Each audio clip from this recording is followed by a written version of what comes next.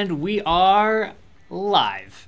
Hey everyone, thank you so much for tuning in. We're super stoked to have you here today for how to optimize your internet for live streaming.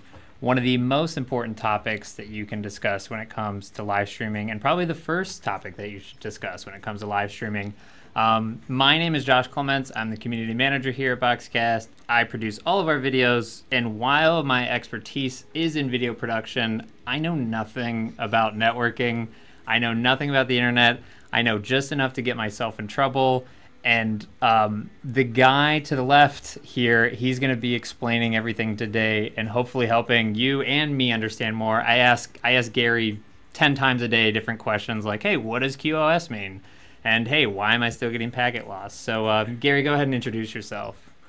Hey guys, I'm Gary Buchanan. I am a client success specialist here at Boxcast. I handle all of our technical inquiries from our clients, from everything from, hey, why doesn't my graphic overlay work, to, hey, why do I have packet loss?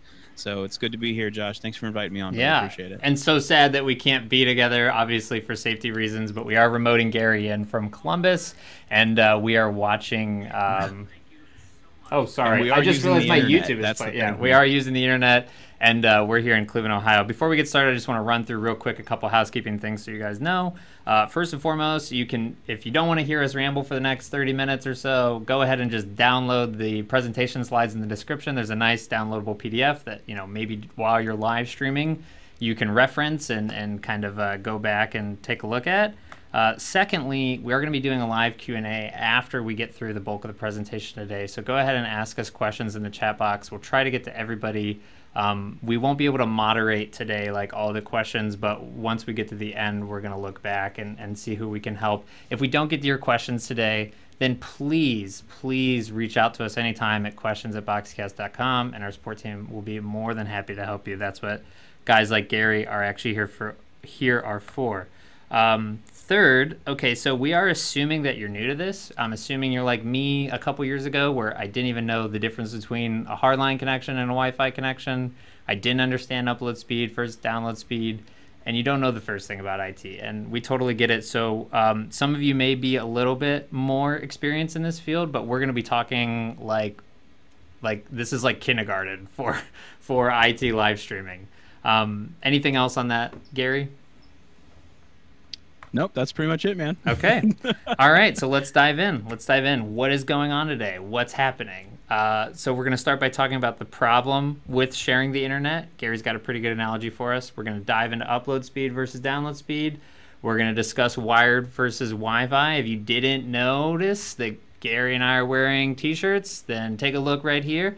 Because if you don't take away anything else today, know that no matter what, Ethernet is probably always going to be better than Wi-Fi. So we literally bought these just so you guys that would sink in. And then we're going to show you how to monitor stream diagnostics in the Boxcast dashboard. We're going to talk about network restrictions. The way I kind of laid out this presentation, we're going to start with the easy stuff to get your feet wet, and then near the end of the presentation, we're going to get into like the more advanced nitty-gritty stuff that may not be so exciting, but stick with us. And then, of course, we'll do a live Q&A after the fact. So let's talk about the internet. Let's talk about this beautiful, awesome thing that we get to surf through, and that without, we could not have live streaming. This graphic right here are the 5 key steps to a successful live stream. Reliable internet, a good video source, an encoder, a streaming service, and online viewers, of course. The reason I want to show this graphic is because without step 1 and without a good internet connection that's solid and reliable, none of the other things matter. And Gary can definitely speak to this too, but we see all the time where people put all their eggs in the other baskets, and then they forget about this step 1, the most important thing.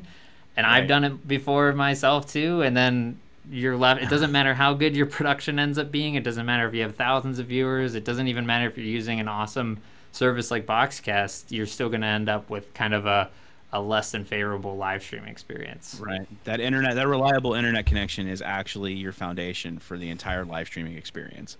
If without a foundation, a house cannot stand. And same thing with a live stream. It just cannot work. So a reliable internet connection is probably, like Josh has here in the graphic, #1. And yeah, without that, everything else will fall apart. So that being said, sorry to sound so grim. Now let's change the mood a little here. Gary, let's talk about pie.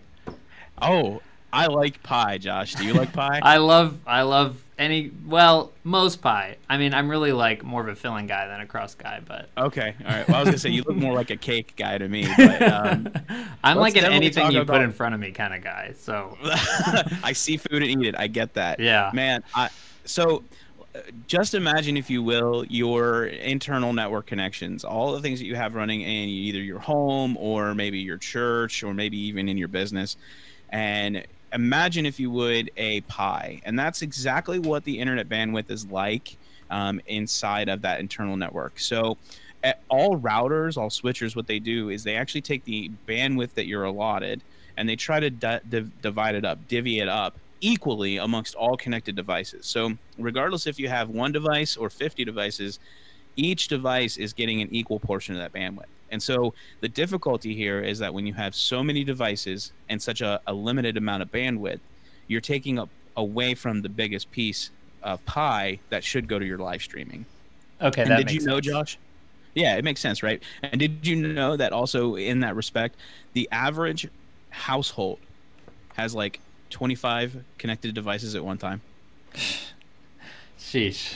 That's like kind of overwhelming because I'm trying to picture it and I'm like, well, I have my phone, I have my laptop, and then my smart TV. But I guess if you start to add it up, yeah, that's a little overwhelming. Yeah, so I mean, it is. Nobody ever thinks about the amount of devices, and even in churches and you know, organizations and businesses, between cell phones and iPads or, you know, tablets of any sort, your smart TV, even your smart devices like your Googles, your Alexas, even your HomePods.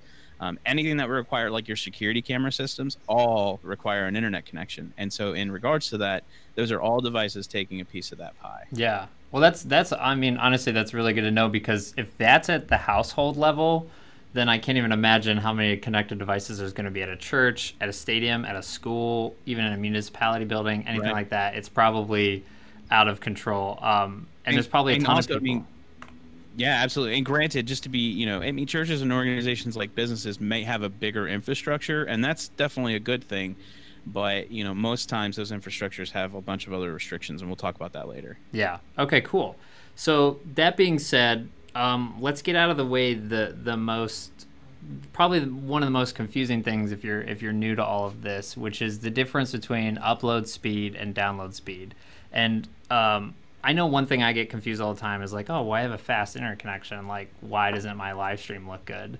And the thing we want to explain to you is like, there are two different type of internet connections. So if we have a slide here, actually, if you want to pull it up, Wade, upload speed compared to download speed. And they're two very different things. And basically, when you're trying to live stream, you're actually using upload speed. It's used to send data. So anytime you're sending a photo, you're sending an email, you're actually producing a live stream, you're sending it to your viewers, you're actually using your upload speed. Whereas if you're watching a live stream, or you're watching Netflix or YouTube, or you're receiving, you know, emails and photos from other people, you're using your download speed. So they're two very different things that your internet service provider provides for you. And because, like, most commonly people do use download speed, sometimes your upload speed is typically less, you know, prioritized by your internet service provider. So it's definitely one thing to consider when you're live streaming, is like, you may have really fast internet, but do you have fast upload as well? So right, absolutely. And on the flip side, like, you know, like download speed, you know, obviously a ton of us use that on the daily basis, and that's what we're using to watch everything. And that's what makes us think we have fast internet sometimes. Well, take into consideration something that I've learned over the past, few years with internet. Did you know that Netflix requires a 20 to 25 megabit connection download in order for you to be able to view 4K streaming? That's nuts. Did you know that? Isn't it crazy? Because that's like, I think I have like 30 download, like total at my house. So right, I'm struggling. So, like, exactly. Like at my house, I have 100 down and 10 up. Right. So your ISPs are going to prioritize download speeds because that's what everybody wants. Is they want download. They want to download. Mm-hmm. Right. Okay. And so the more connected devices you have, the more downloads you're doing, the more sending and trafficking of that information is coming down. and so they prioritize down over up. The issue that you get here is like if you're trying to send something and you don't have enough bandwidth for the upload, and your upload, it could take forever or it could get lost in transit. Right. So then the next question people are going to ask is, well, how much upload speed do I need then? And maybe you can kind of break down these different numbers and explain what each of them means. Yeah, man. Yeah.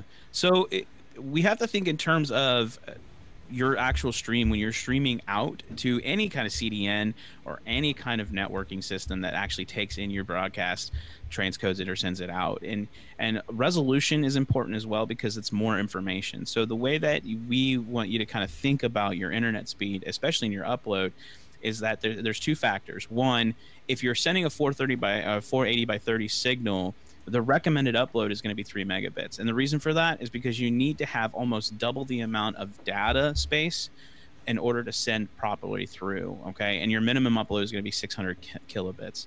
The same thing goes for 720 and 1080. You're going to double those amounts. So when we're in technical support and we're talking to clients, the biggest question is what should my upload speed be? And it's always, well, what do you intend to send? What's your bitrate going to be? And if you're going to send us 5 megabits, then you need to double it. You need to have a 10 megabit. Yeah, that makes sense. The same thing with if you're using a pro version of that. Yeah. So, and the second thing that comes with that, Josh, is the fact that you have to always remember that your upload speed and your download speeds are actually speeds guaranteed by your ISP. That doesn't always mean it's the same thing as your internal network.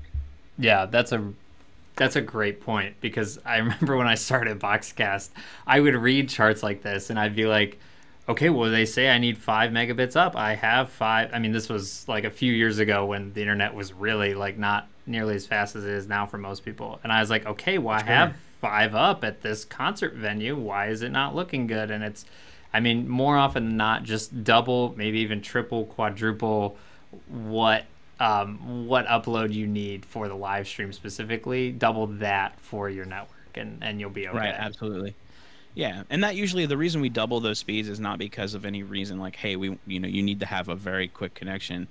The main reason for that is because if you're sending a lot of data and you're sending a lot of packets to us, and if you start to lose some, and we'll talk about packet loss later, but when you start to lose some, there's still enough bandwidth for you to be able to transmit that data. Yeah. And so we can still work with what you're sending. So if you're sending 6 and you have an upload of 10, that's still pretty decent. I mean, but we recommend doubling that just to make sure you got plenty of room to maneuver. Yeah, no, that makes complete sense. And if you're super, super new to this, because some people might be asking, okay, well, you know, like, how do I know how fast my internet is? All you have to do is run a speed test. So I'll show you how that looks real quick here.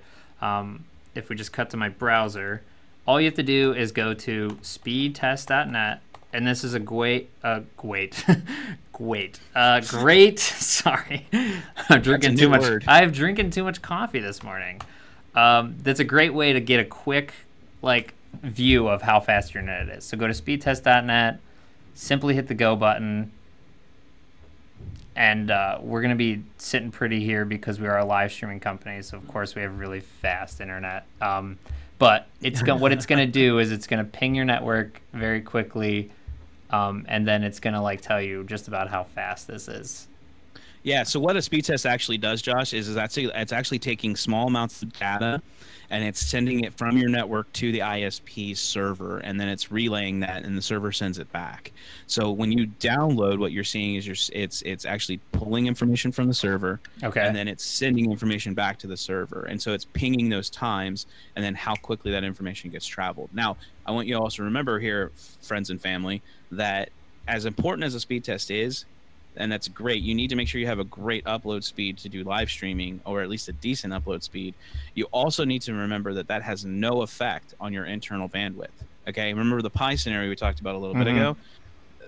Your internal network is that Pi, so the more you start taking from that bandwidth that's available in the network internally, not externally, you might have a little bit bigger of an issue. Yeah, that's a great point. The speed test is only going to tell you what your entire network can do. It's not going to tell you how much bandwidth your live stream has. So use that as a test, but don't see it as like, you know, like complete truth to everything and think you have a lot of upload and then Yeah, a lot of people are using your network. There's all kinds of different factors that play into that, routers and how old they are, or, firmware, or, if you're using Cat 5 versus Cat 5e or Cat 6. Yeah, there's a whole bunch of stuff that plays into that. Yeah, I've been caught in that trap a couple of times before where I'm like, well, the speed test looks good, so what else could be wrong? And that you don't take into the other pieces of the pie. Right, and then you text me asking me, hey, why is my internet bad? Yeah, and I'm like sweating, and it's a bad combination. But what is a good combination is what I'll show you next, is this simple little formula of you're just like, okay, so really, how do I get a good looking live stream? How do I get a good internet connection? I mean, honestly, the best formula is a lot of upload speed in a very high video bitrate is going to give you the best video quality. And the way I compare it to, the thing I compare it to is like, you're just like, your internet connection is like a pipe, and the amount of video data you send is like water. And if you want, if you want a lot of water pressure, just have a bigger pipe and push a lot of water through it. Same thing with a live stream. It's a good analogy to just think of like that live stream as a hose.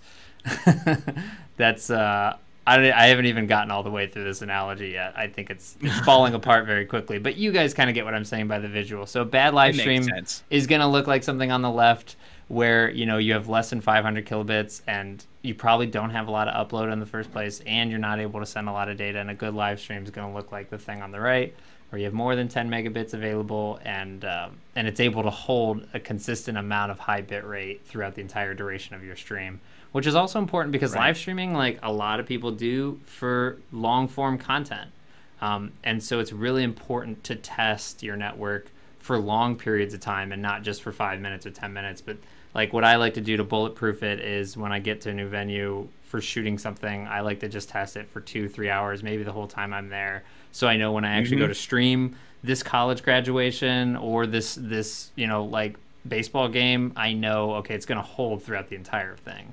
Right, and that's good advice. And honestly, when we're in technical support here in the client success team, we tell clients, this is one of the things we tell clients all the time, is test, because tests can reveal, or we can help troubleshoot, or you can even backtrace any issues that are occurring. Right. And so, if you're starting to see constraints on your network because you've got, your senior pastor, the worship pastor, and all, your preschool downstairs, they're just consuming bandwidth, then you know that on a Sunday morning, for example, for a church, those things aren't going to be there. So it's possible that you're going to have a better connection and more bandwidth availability. Yeah. So yeah, absolutely. Test, man. That's a great point. Speaking of testing, I also like to bring this up to people, especially people that work in audio.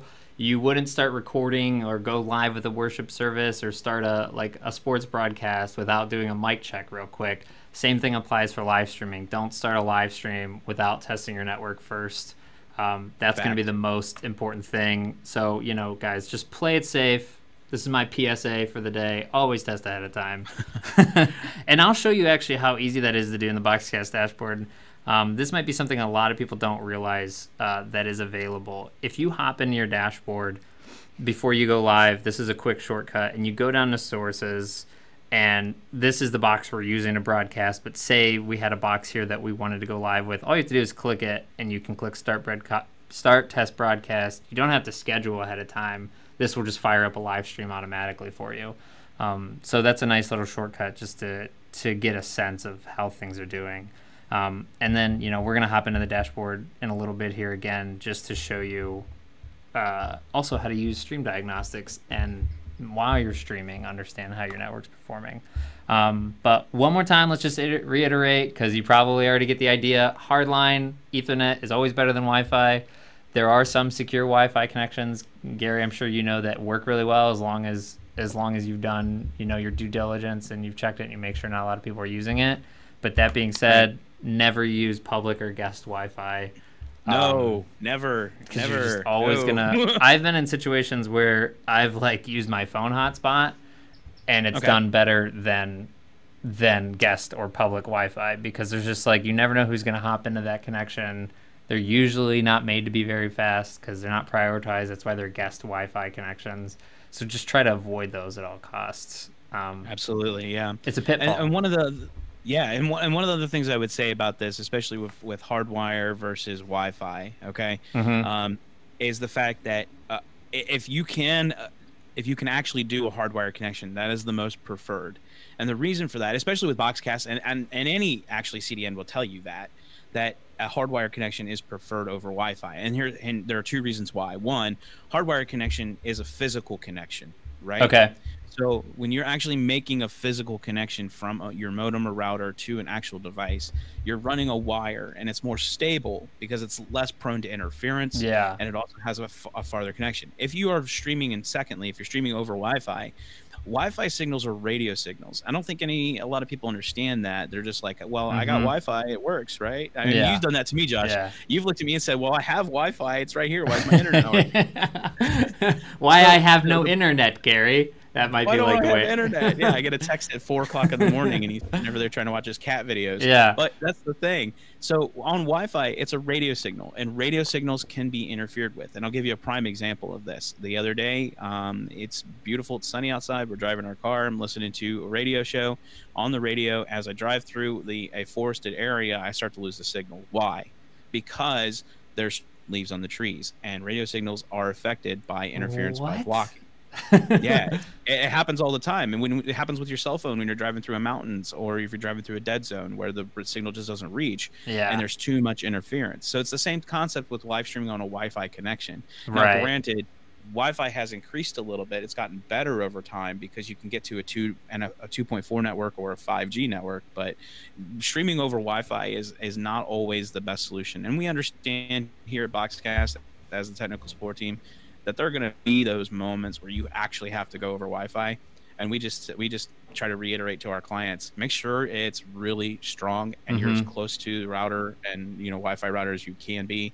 Make sure that you can connect correctly. You don't have any other signals or any other things coming into the building that's going to affect that stream. Yeah, that's good advice. I can't believe like leaves can get in the way of a signal like that. Yeah, man. So moral of the story really is, Gary, if you are going to be using Wi-Fi, don't plant a tree in the middle of your church or sanctuary or in the middle of the field. Don't plant a tree in your church, and don't call me, because at that point I can't. Yeah, there's nothing we can do about that. So a really cool feature that we actually have at Boxcast is the ability to monitor stream diagnostics. It's kind of like a very underrated thing that I've even just started using as I get more in depth on the networking side of things, just to feel more confident about how my stream's doing or to be alerted about any issues. So the best way to show you how stream diagnostics work, I'll just show you the actual broadcast that we're streaming right now. So this is the stream that we have live. I'll click into view broadcast details, and this is just like the main editing event page. And then I can click down here on this diagnostics tab, and this is actually going to give me alerts. It's going to warn me when things are going wrong, and it's just going to give me real-time data like on how the stream is performing. So right now we can see we're streaming at just a solid 30 frames per second at 3 megabits, like for the bit rate. The reason that you might be seeing that is because we're on like a still image right now, and Boxcast, like adaptive bitrate streaming, if you're cutting between a still image or a moving picture, it will lower and adjust your bit rates so that it just is. It's the most efficient way of streaming and making the most out of your network, so you're not just always pushing out tons of data for no reason. You can also click on these two tabs right here, and it will show you graphs and it'll show you alerts. Obviously, because again, you saw we have a pretty good internet connection here, there's nothing to worry about, but it's kind of nice to just check in and see if you're really into it and the broadcast is mission critical, just to see how things are doing. And again, you can see here, this is what's actually interesting, because we're cutting between slides and live video of Gary and I side by side. You can see when we cut the slides, the Boxcaster Pro's bitrate actually just drops way down because it doesn't need to use that much data. And then when Wade cuts back to us, we can see that we're using a lot more data again. Other thing that's nice is you can just make sure, now this is very unlikely to change, but you can just feel confident that you're constantly getting the same frames per second. And then you can also check like your simulcast frames per second too, because that's important to a lot of people. And if we had packet loss, luckily we don't here today, but if we did, this is where that would be reported. And in the next few slides, we're gonna go into like what packet loss is, how to avoid it, and how to recognize it. So yeah, any other thoughts on stream diagnostics, Gary? Yeah, so your stream diagnostics are really a cool thing. I know we just recently made an update. Our engineering and ideas teams have been pounding away at some of these really awesome features, and one of them was to actually separate in the diagnostic stream your video bit rates from your audio bit rates. Now, just remember, your audio bit rates over the internet don't take up a whole lot. So it's always going to be smaller, and it's always going to be less than your video, because video has a lot more data per present. But that's one of the coolest features that we just updated. I think it was maybe a month ago that we started rolling that out, is that now you have audio and video bit rate separated in the system. But yeah, that's it's definitely the diagnostics tool. Yeah, diagnostics tool is definitely one of those things that you keep an eye on it.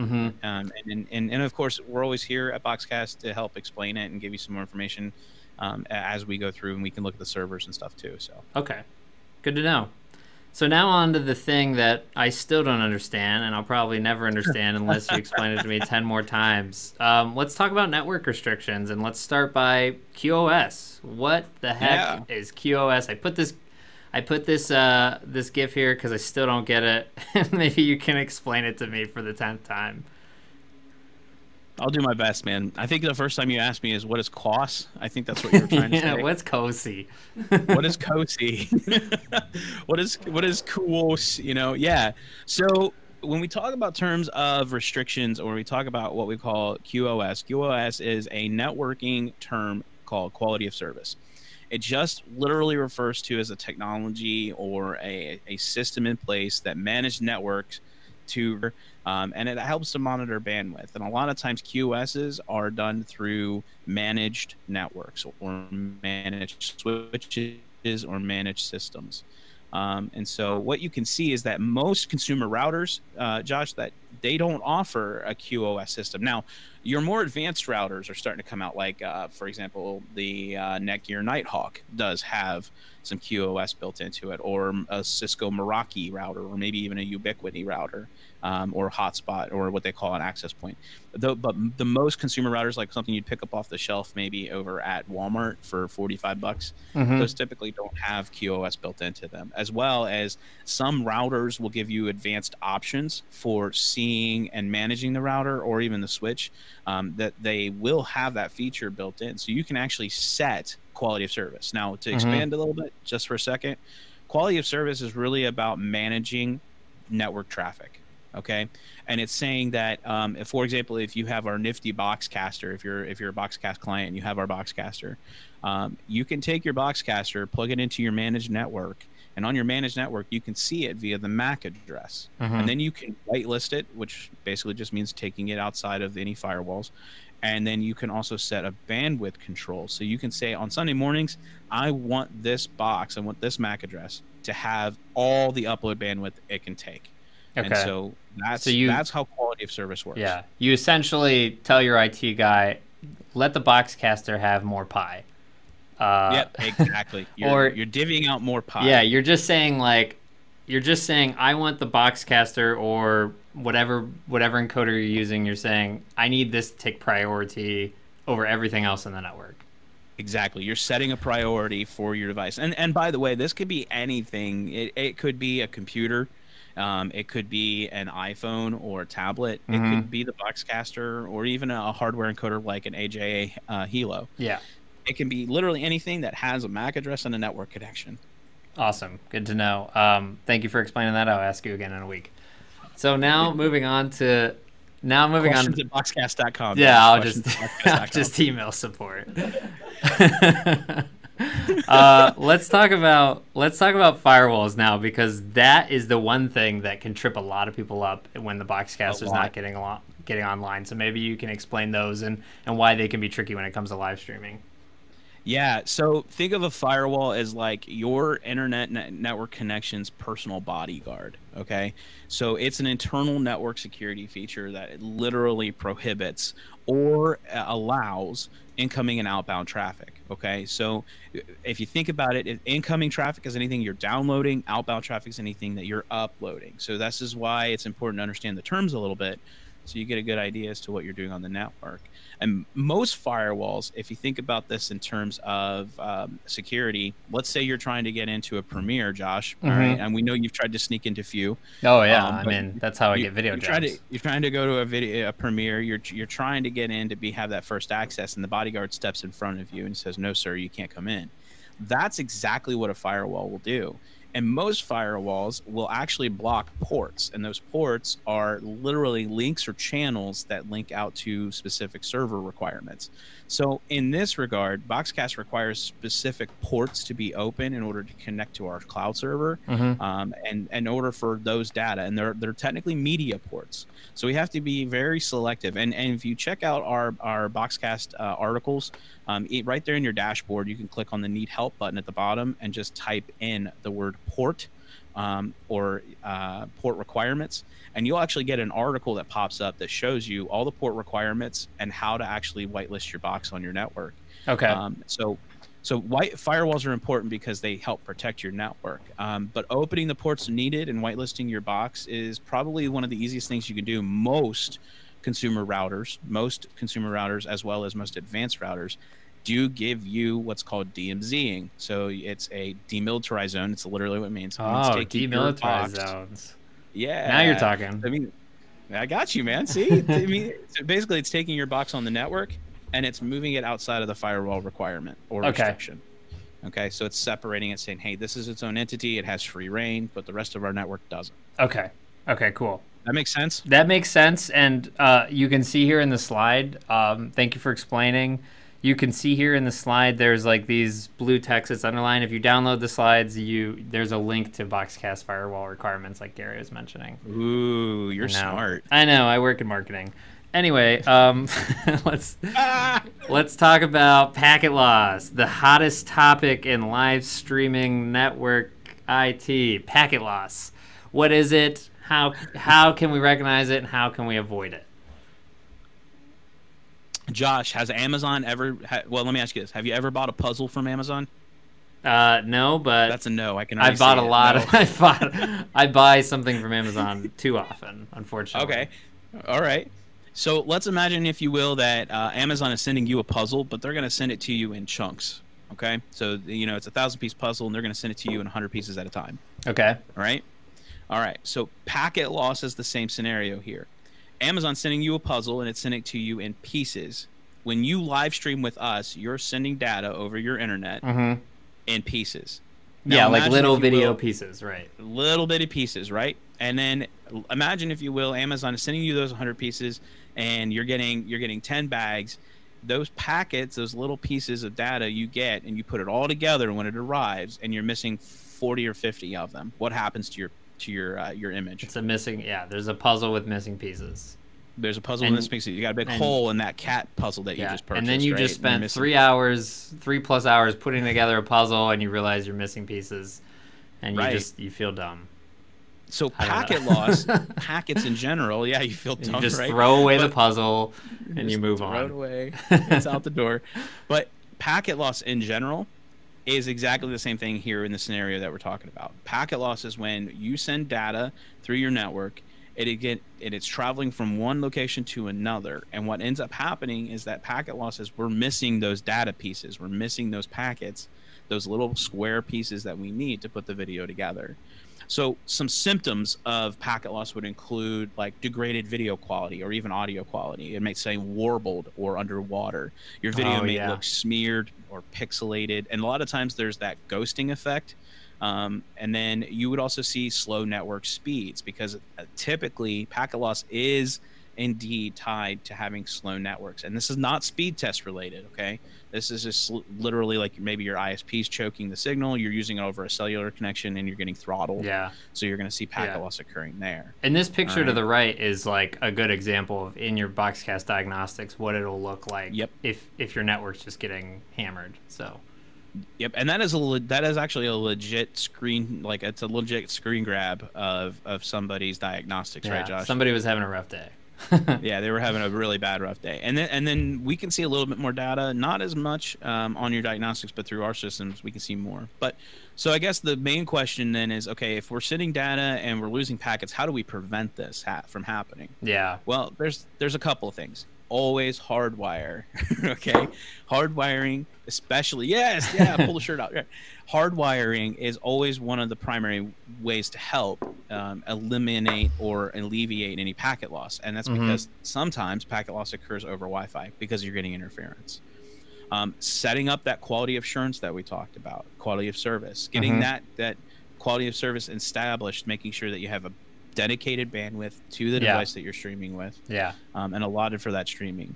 Limit network congestion and connections. So a lot of organizations will actually add 100 devices. They start kicking other devices off the network. And that's important because you don't need so many pieces of the pie being taken up. Yeah. And then, right, the bigger the slice, the better the quality. Yeah. Using quality cabling. I cannot stress this enough, okay? Using a janky Ethernet cable that you found at a thrift store is probably not the best idea. Okay.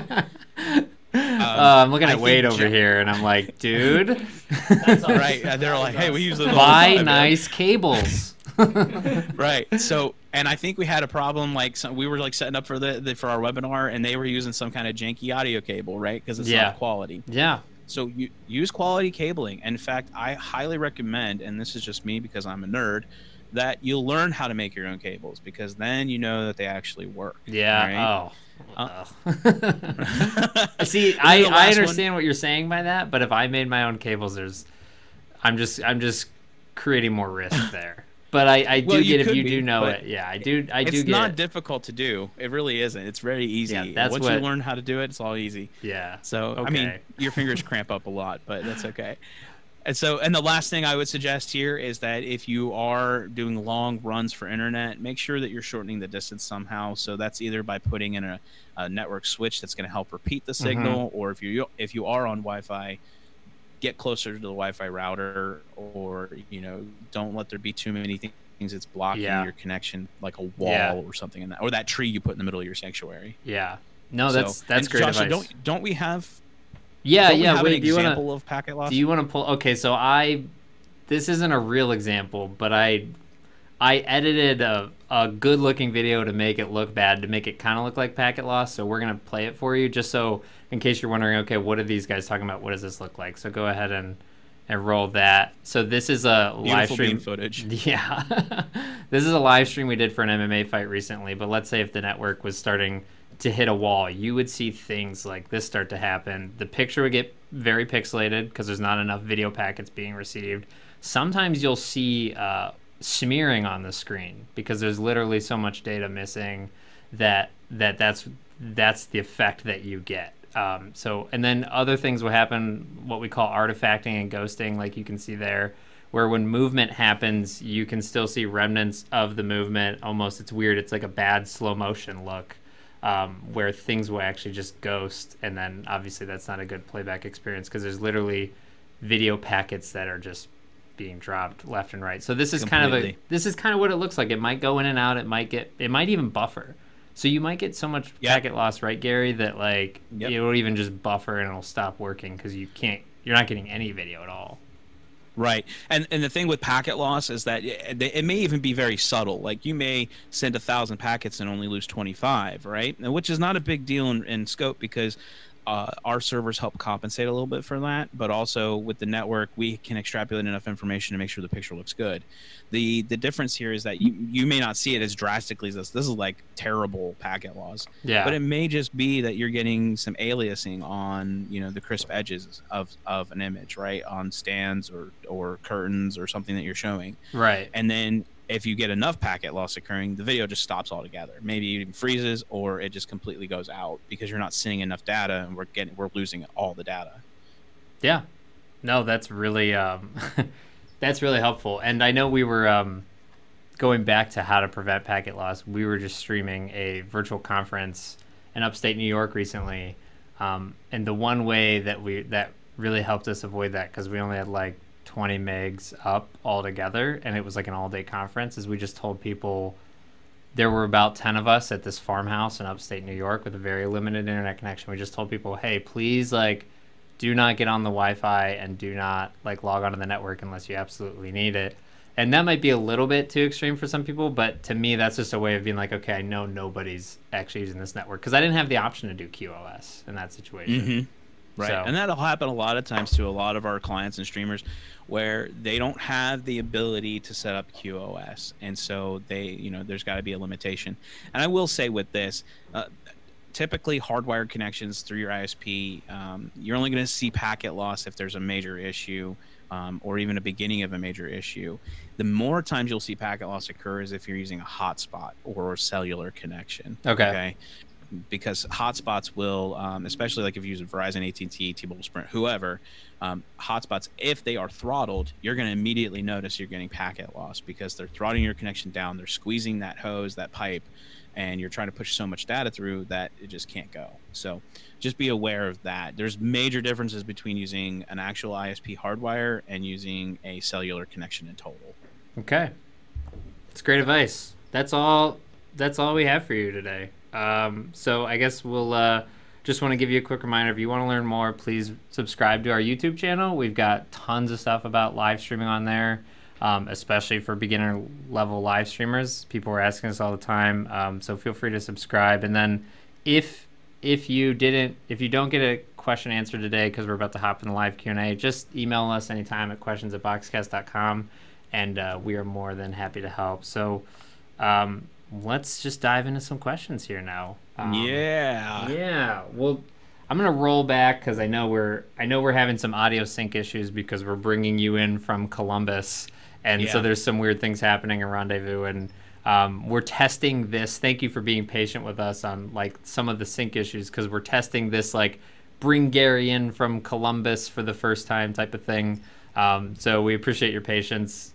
We're just as human as everybody else when it comes to live streaming. It's the internet, bro. Yeah, it's the internet. It's the internet for sure. Okay, so let's dive into some questions I have for you here. Gary, I'm about to cue them up. I'm about to rapid fire hit you with some. Right. Okay. I do like hot chocolate with marshmallows, if that's one of the questions. Yes, that was the first question. Do you want me to give okay, good. Okay, here's a great question. This is a good question to start off, going back to the pie example. First Baptist Knoxville asks, if you have a public network and a private network, are those two different pies, or is that the same pie? Good question. Yeah, so you have a private network and you have a public network. The question I have for you, First Baptist in Knoxville, is it on the same internet connection? Because if it is, then yes, it's part of the same pie. Because separate internet connections would entail separate connection types, which means separate connection speeds. And so if you have a private network and a public network, like a guest network, for example, you're still pulling off of the same network connection. So yeah, it is the same if you have two. So the best way to do that, the best way to fix anything in that, is to actually limit your guest network, the public network, like super hardcore. And what I mean by that is, I'll give you an example. Our church, we have a guest network. We want to run an internet connection. We have a guest network, and then we have the private network that we use for our staff and our live streaming. Our guest network, we only allow 1 megabit a download, and we allow 0.2 of upload. Okay, so we are completely restricting that network. And most times people are just on Facebook, or they're jumping into their Bible app, or they're pulling up something really quickly like an email or text. So you don't need as much download and upload on a guest network. But yes, it is the same pie. Got it. They're both apple pie. So for our next question, this is actually a really good one. So somebody said your upload speed is 214 up. Let's say no one except you is live streaming. What would your streaming megabits per second be? So I'll actually take this one because I can show you how you can determine, in some instances, you can control what your bit rate is going to be for your live stream. So if you're scheduling a broadcast, obviously in diagnostics, you can see here what your broadcast bit rate is going to be. The Boxcaster and Boxcaster Pro do adaptive bitrate streaming, like I mentioned. So they'll just pick the best bitrate that they can, given your network circumstances, but you can also control it while you're streaming or before you go to schedule your broadcast. If you click Edit Broadcast, you can go into your advanced settings and get a little dangerous, and you can actually set like a hard-coded bitrate here. Yes. And so if you have a preference and you just say, like, I want as much data going out as possible, the Boxcaster Pro tops out at 18 megabits per second. The Boxcaster tops out at 5 megabits per second, and you can just determine what you want those to be if that's your jam. So that's how that works. Now, and then the CS team here, the technical support team, will actually tell you to hard code your box directly. So if you go into the sources area and click on your Boxcaster and click Edit Settings, there's an Advanced Settings tab there as well, where you can hard code the box directly. Sometimes hard coding on a broadcast is a good idea. Just my 2 cents here, because maybe you're at a different location and you don't want to have to do it to your box in full. But if you're standardizing in one location every time, then it might be a good idea to hard code your box directly and leave it at that. I mean, tell them what we do for weddings, too, what we cap at. What do we do for weddings? Yeah. Wait, here, I'll get up closer. Wade's coming to explain what we do for when we're live Wade's our streaming weddings. producer for the Hey guys, morning. Wade here. I'll stand to the side. So for weddings, when Josh and I live stream a wedding, we actually cap our Boxcaster at 720p 30, and we actually cap it at 2 megs because we're using a cellular connection, and our cellular like hotspot thing, it can do more than 2 megs. Like, we're pretty confident in that. But one, we just want to be extra conservative, so that's a time where we're like, hey, we just want it to make we just want to make sure this 100% works, because if they kiss and say I do and the live stream's not working, we're not going to look too good in our stream. So that's just what we do. A time when we limit it on our end. That's good advice. Yeah, that's good advice. Thanks, it Wade, really the video just guy. depends on your internet connection in total, like where you're at, what you're doing, how much bandwidth you actually have, what is your upload speed. So yeah, that's all really good devices. Yeah. Another really good question. The Chinchu asks, any suggestions on routers to purchase for QoS? So every router is different, okay? And I'm very, how do I say this, Josh? Biased. You're going to need to buy a router that's a little more advanced. Like if you go to the store and you go to Walmart and you've got that little Linksys like AC1200 router and it does like 300 megabits, that's probably not the router you want to use for setting up QoS. Okay. If you look at something more like the I don't know, the Netgear Nighthawk, that is a little bit more because it can actually facilitate that can do QoS? Yeah, it does. It does do QoS. It does do, but it's a limited version, so you have to be very selective. Well, there's not one particular router we can actually name for sure because we're also not in the recommendations business here, unfortunately. But what I would say is that if you go to like a Best Buy or if you go on Amazon and you do any researching, just make sure it says QoS in it, and it'll allow you to manage it. Okay. Especially if you, instead of just doing even a router itself, if you do a network switch, the main word you want to look for is managed. Okay, you want to be able to get inside software. You want to actually manage it. But I would also highly recommend that you consult some sort of IT professional to make those recommendations easier for you. They may have a better system in place and something that might be easier to use. Okay. I posted a link of a Netgear Nighthawk that had QoS like listed on it, just to give people a rough idea of where they can start. Perfect. But yeah, definitely. Yep. I mean, my recommendation would also be that. Like, what's up? So I got a question for you, or a question, popular question. You can reiterate. A lot of people are still asking, like, what's the minimum upload speed for like Boxcast, which I know is Gary. Okay. What's the bare bones minimum to get a good quality live stream? Okay. So if we take into consideration anything that is 720p, let's just say we're starting with 720p standard, right? 720p starts about 1.5 megabits and goes all the way up to about 2.5, 3. So what we need to do is you need to make sure you double that.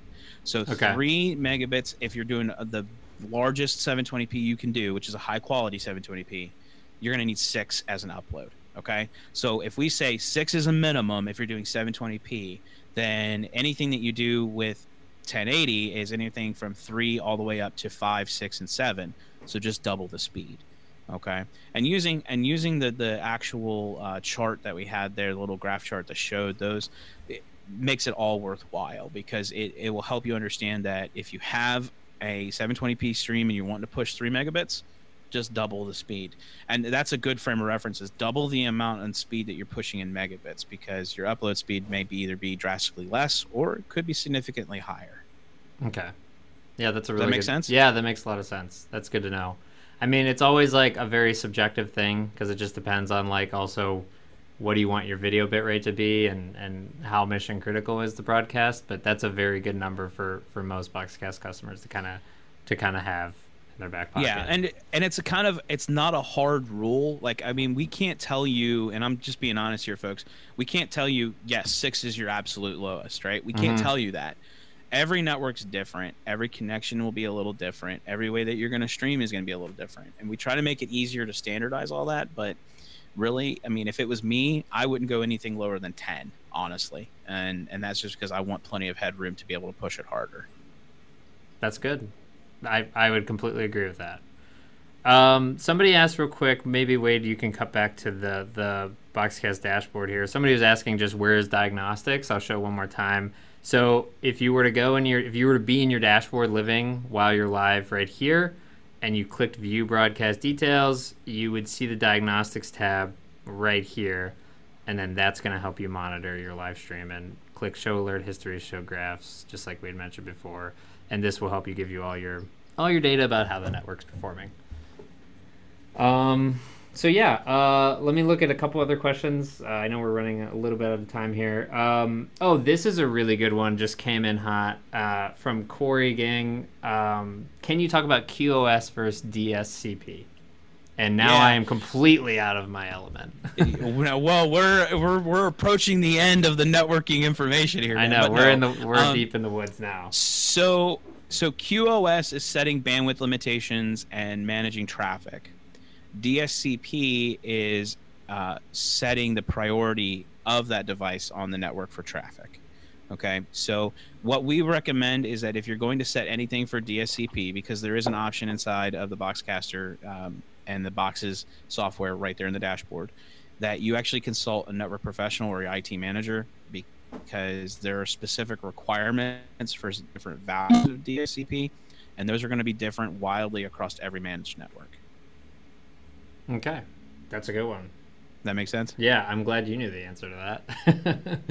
Thanks for that, Corey. That's a great question, by the way, Corey, if you're watching. I appreciate that question. Not a lot of people understand the differences, and a lot of people don't understand what DSCP is. So we kind of just push it to the side because it's really not something that we handle or manage very often. And it's more IT specific, and a manager of that particular network would have a better understanding of that. Cool. Makes sense. This is another really good question from Trent Maddox. He asks, if the Boxcaster tops out at 5 megabits per second, very good question actually, does it make a difference having an upload speed of 10 megabits per second versus 50 if it's only going to top out at 5 anyway? No, it doesn't make a difference, but it's always good to have plenty of bandwidth upload, because the Boxcaster is limited in its hardware capability, and it will accept 5. And honestly, 1080p streaming at 5 megabits is plenty good. The thing about also with that is that we do some high quality compression over H.264, which is what the Boxcaster uses. So we can compress that signal. Is what we call it, right? Exactly. Yeah. So we can compress that a little bit better to fit and manage easier within tighter upload speeds. But no, having 10 or 50 is not going to make a difference if the box can only achieve 5. You just have to make sure that if there's a spike, or if you're wanting to push harder, maybe even through RTMP, you got to have a bigger upload. Yeah. And it's only for safety reasons. I mean, it's not necessarily a hard and fast rule, but it's always a good thing to have. Have a little more than what you need is pretty much where I go. Yeah. So Josh, I'm looking at the questions too, by the way, on YouTube here. Tamika's asked the same question twice here. I want to address that if you're okay with that. Yeah, go for it. So does the speed make the lower third appear slow? It can. Typically, that's actually something determined by your video switcher, or if you're using cloud overlays with us. But more so, lower third information as it's coming through is not going to be affected by the speed itself. It's still data either way, so it could if it's got packet loss, but not necessarily going to change anything in general. That's a good answer. Also, I'll post a link because I don't know if anybody is 100% sure about this, but we actually have a streaming protocol with our Boxcaster and Boxcaster Pro called Boxcast Flow. It's basically our special streamy sauce that we put on all of our live streams to make it crispy and look great. It is proprietary. It's what our hardware encoders actually use specifically. So 5 megabits with the Boxcaster is different than like 5 megabits with like OBS, right? Because of the efficiency. That's raw. It's uncompressed data, right? Yeah. Exactly. Yeah.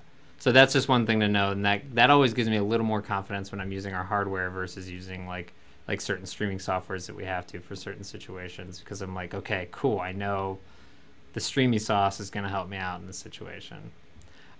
So yeah, I think that's okay.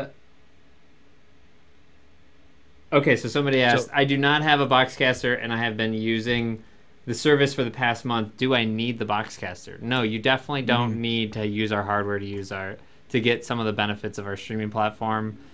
We have a broadcaster streaming app. You can use programs like Wirecast. We're actually using Wirecast today to bring Gary in, and that's where I think we're getting some of the sync issues that we're having. We're using OBS, or we do use OBS every now and then. OBS is a free program that you can download. You can use vMix with Boxcast. You can use virtually any type of encoder that can push an RTMP stream. You can use that with our platform. And I will, if I can just jump in and add one piece of the puzzle there, Josh. If you do not have the Boxcaster, like Josh said, you don't need it. But a lot of times what will happen is like you don't have a fast enough computer for RTMP. Okay. And you're getting high CPU usage. You're getting lots of dropped frames. Every time you lower the quality or bit rate, it still doesn't make a difference. At that point in time, we would make the suggestion that you try the Boxcaster because of the fact that it has a better compression and it uses a proprietary encoding. So you would be a good candidate if you're experiencing those things. But no, you absolutely don't have to own a piece of our equipment to stream to Boxcast. That's a great answer. So another question that somebody's asking,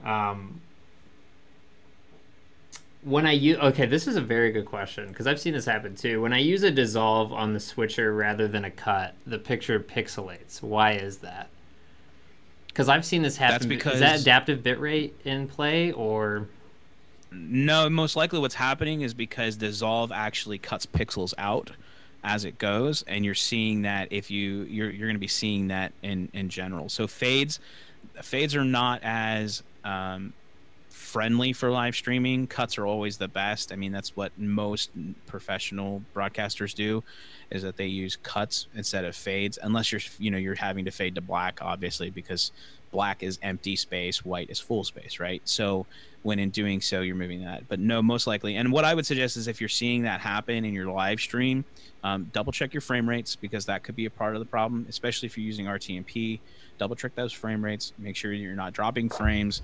Make sure that you're not seeing anything out of the ordinary with your bit rate. That's a good answer.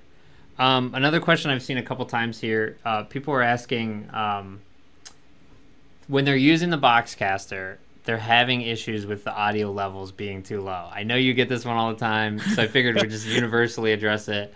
What's going on? I think some people might think it's network related, but obviously it's not. Can you explain the different reasons why audio might be too low coming into the Boxcaster? Yeah, compared to what you might see on a monitor or like something like that. Right. Yeah, check out our other video that you and I did, Josh, about how to get the best audio quality for your stream. But what I can do is I'll give you a quick, simple help, okay? Because there's no right answer to audio when it comes to streaming, all right? Everything's going to be different. Some people link up two consoles together. Some people just do it raw from one. Some people use a mainstream mix versus mixing it through like a mix bus or an auxiliary. So it's all going to be a little different. But the thing about the Boxcaster is that the Boxcaster is 1 volt at 0 dB. Now, if that's Japanese to you, and that's okay, it can be, it just means that if you exceed 0 dB, you're clipping, okay? Likewise, most systems actually reduce volume, especially if it's an analog system, such as like an analog console. So it reduces the volume automatically by somewhere between 5 and 10 dB. So you have to make sure you pump a little extra juice into the system. And really, it just depends on your scenario, what console you're using and all that. And we can help with some of that. Most times we're going to have you check a few settings, make sure you're pushing a little more gain in there. And we have quite a bit of help over in our articles about what to look for and where to go with that. But send us an email at questions@boxcast.com. One of us is going to get that. We'll help you try to figure out your low audio volume issue. Yeah, I always, every time I'm producing a live stream, I have a separate mixer just to run to the Boxcaster just to control levels, and that usually helps a lot because then I can just monitor audio just for the live stream versus like what the house is getting or anything like that. Another good question is it better to send audio directly from the mixer to the Boxcaster or through the HDMI mix? Okay, so that's a subjective question in all my honest opinion. I'm a purist. I don't like to embed my audio because I want more control over it. Some people think it would make it easier, and it probably is to embed the audio. You mix it, embed it over, and it's embedded with the video at that point in time. So really, it's a subjective question. I personally like the more manual touch because I like to be able to control volume levels a little bit better. And it gives me a little bit of an easier manipulation from my console to my Pro or my actual Boxcaster. But and it's either way is fine. It's just it really depends on your setup. Yeah. And I know that seems like I'm kind of dodging the question a little bit, but it's really dependent on what you prefer and what you think is best. And we highly recommend trying both. Do a couple of tests. So, I think we said that in the webinar. Test, right? Always test it out. Set it up, test it out. Yeah. That's a good point. I personally use a video switcher and I have an audio mixer going into the switcher, so I run everything through HDMI just to simplify it. But again, like you said, it's super subjective and it just depends on. My answer would be whatever gives you most control over the audio levels, that's the right answer. Another good question, because I don't know if we probably didn't address this throughout the presentation, but it's about like live streaming delay. Somebody asked, why does it take a minute or so, Rick Huber, why does it take a minute or so for the stream to start when I start the stream on the dashboard? Let's talk about Rick. Delay, and let's talk about why Boxcast live streaming and Facebook live streaming and YouTube live streaming, why isn't it as instantaneous as Zoom and other like programs are used to that are more two-way?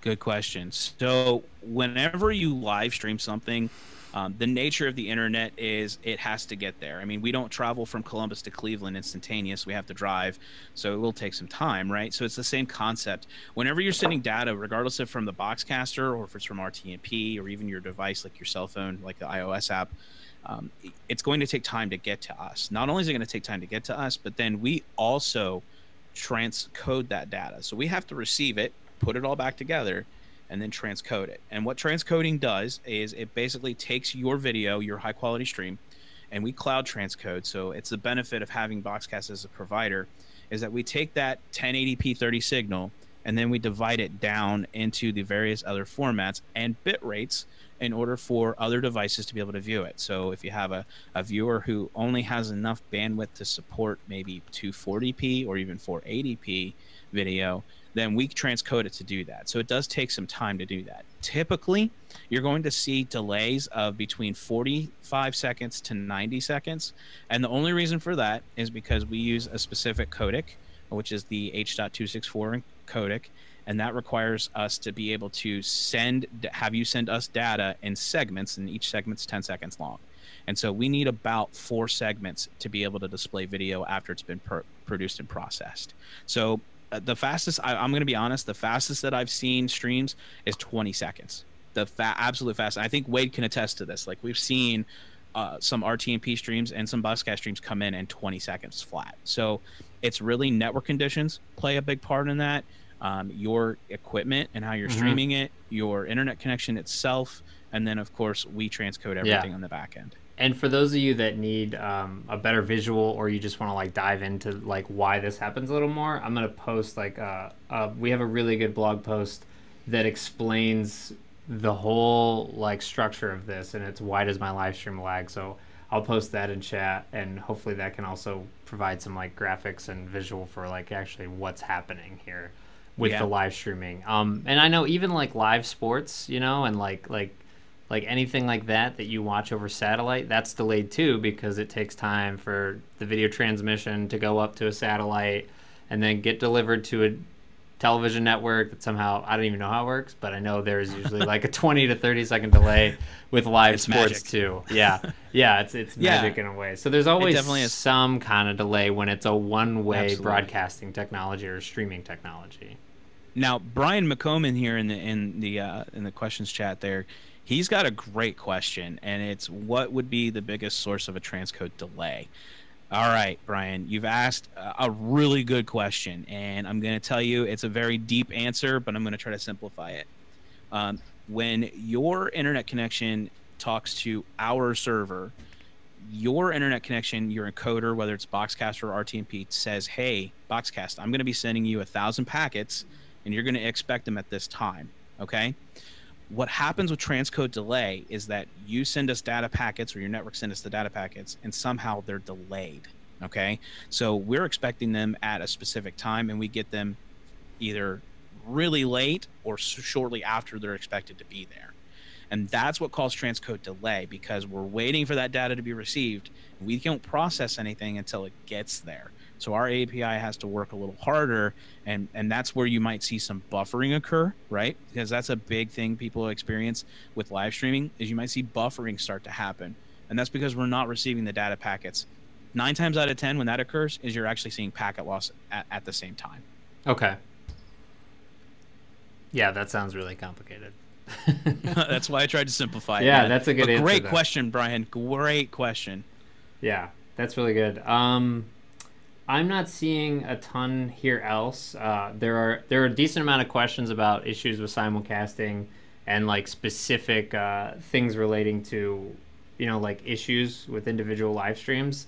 Again, my advice is like, if you're having an issue with something, please reach out to us at questions@boxcast.com or call our support number, and then we can have a support rep like actually individually walk you through it. Because a lot of these questions, like sometimes they are based on your certain specific use case, and they're not always one size fits answers. So maybe if you reach out to us, we can have a more custom answer for you that's actually more accurate. Yeah, and always check out our Boxcast articles. A lot of the times, like bitrate settings for OBS and Wirecast, the best streaming internet connections you could have, a lot of those are listed right in our articles. And in fact, again, I'll reiterate, check out the Need Help button right in your dashboard. There's a search functionality right there that you can actually just do a one-word search. Type in bitrate or type in ISP, and you will be able to find articles related to everything that we've encountered, and usually help information that we've actually specified for those fixes. Yeah, I mean, please don't be scared to reach out to support. They don't bite. Usually, they're really Wade that usually have. Yeah, Wade gets a little feisty, but for the most part, you're gonna have a good experience, and everybody just really wants.